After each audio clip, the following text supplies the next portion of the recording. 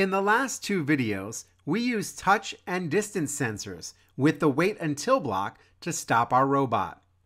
Let's change things up a bit and use a sensor at the start of the program. The LEGO Technic color sensor included in your Prime kit can detect 8 different colors. The sensor can also measure reflected and ambient light from darkness to bright sunlight.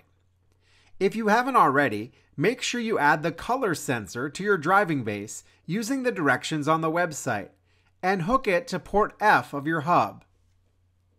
From the Spike Prime software, I create a new word blocks program. This time, from the control palette, I add the wait until block as the first thing in my programming stack. From the sensor palette, I drag the color Boolean block and drop it inside the wait until block. I set the port to F and the color to green.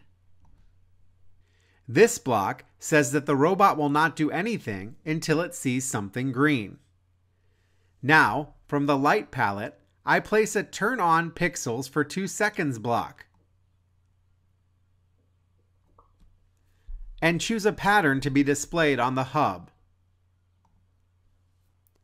I run the program by clicking the yellow Download and Run button.